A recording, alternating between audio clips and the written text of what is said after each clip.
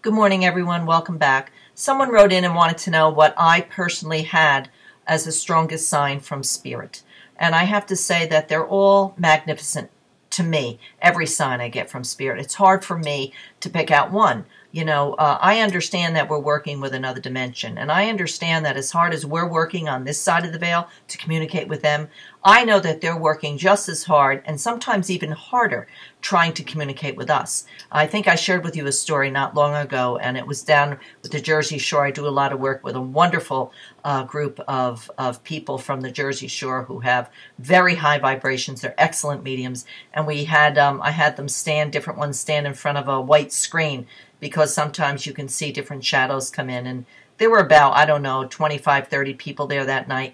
And at the same time, when one person was standing up there, at the same time we saw two energies step in and two energies poke their head out and back, and we all saw it at the same time. So it was just a wonderful example of how they are trying to work with us from their dimension. So, every sign for me is wonderful, because I understand that we're not dealing with this dimension. We're dealing with another dimension. And like I said to you before, we'll never have the ability to communicate with them like we can communicate with each other until we're in full spirit, until we pass ourselves. So every blinking light, blinking lights are such a strong sign, because the soul is made of energy. So the easiest way for them to communicate with us is through electricity. So, the lights blinking and TV changing channel. I mean, my center, sometimes it's almost comical to see what goes on. The lights will blink, the light will go off, the TV will turn off, the TV will change channel, will freeze up on a particular song.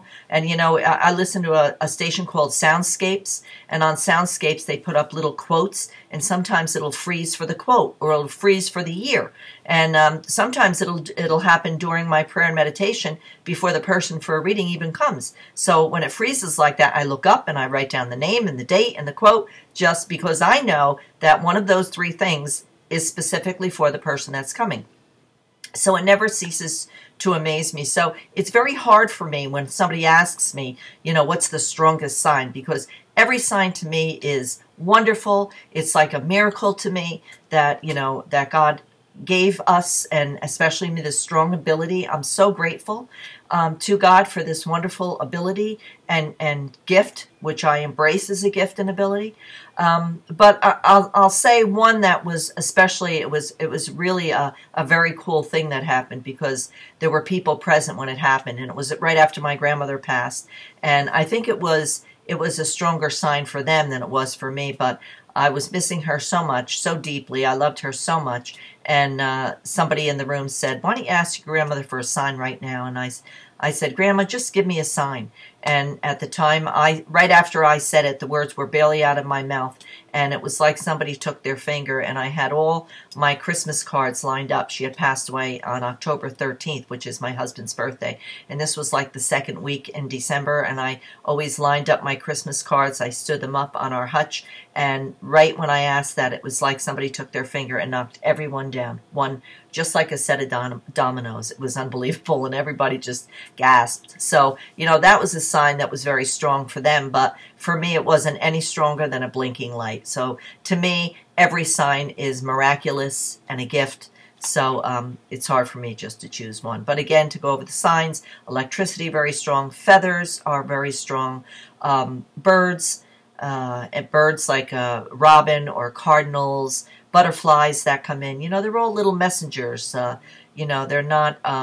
They're not the person that we knew and loved. Sometimes people misinterpret, say, "Oh, my mother's a butterfly."